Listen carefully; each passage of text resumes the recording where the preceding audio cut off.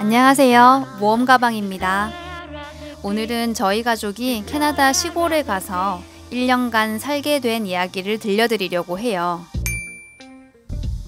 저희가 왜 캐나다 시골로 이사하게 되었는지 궁금하실 텐데요. 저희 가족은 항상 자연 속에서 가족과 함께 여유 있는 삶을 살고 싶어 했어요. 그런데 마침 남편 직장에서 1년간 해외 체류의 기회가 주어졌답니다.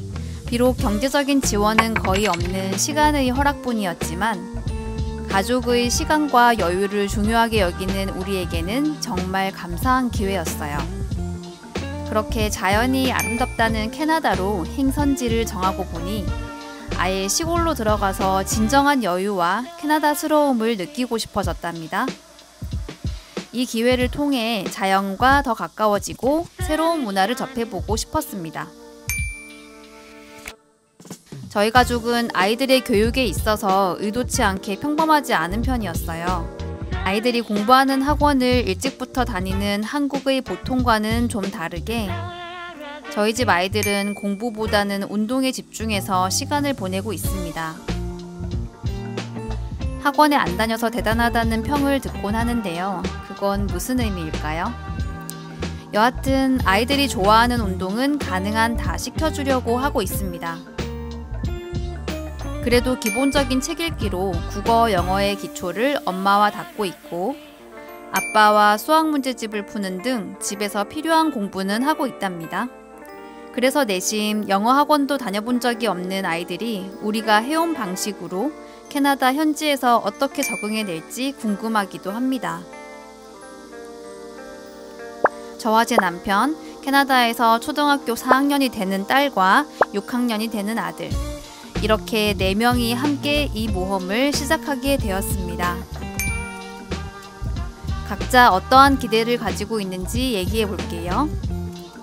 남편은 시간적 여유가 생긴 만큼 평소에 취미로 해오던 탁구를 마음껏 치고 싶고 그동안 잘 챙기지 못한 건강을 제대로 살피고 싶어 합니다. 여행을 무척 좋아하는 저는 이 시간을 활용해서 더 많은 여행을 하고 싶고 현지의 다양한 사람들과 문화를 밀착 체험하고 싶습니다.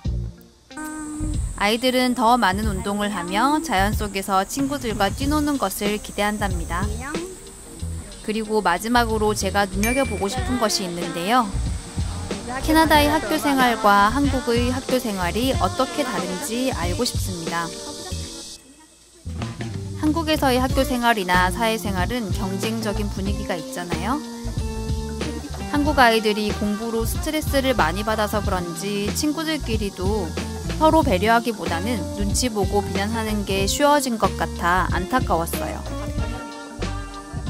그래서 캐나다에 가서는 한국의 학교와 그곳 학교가 어떻게 다른지, 아이들이 어떤 분위기와 문화를 경험하는지 비교해보고 싶습니다. 캐나다의 학교가 한국처럼 경쟁적이진 않은지 학교 현장을 비교해보는 것도 중요한 목표 중에 하나입니다. 아마도 여러분들이 궁금해하실 만한 질문들이 있을 것 같은데요. 댓글로 남겨주시면 다음 영상에서 답변해 드릴게요. 앞으로 저희 가족의 캐나다 시골 생활 이야기와 계속되는 모험 이야기를 많이 전해드릴 테니 기대해주세요. 지금까지 모험 가방이었습니다.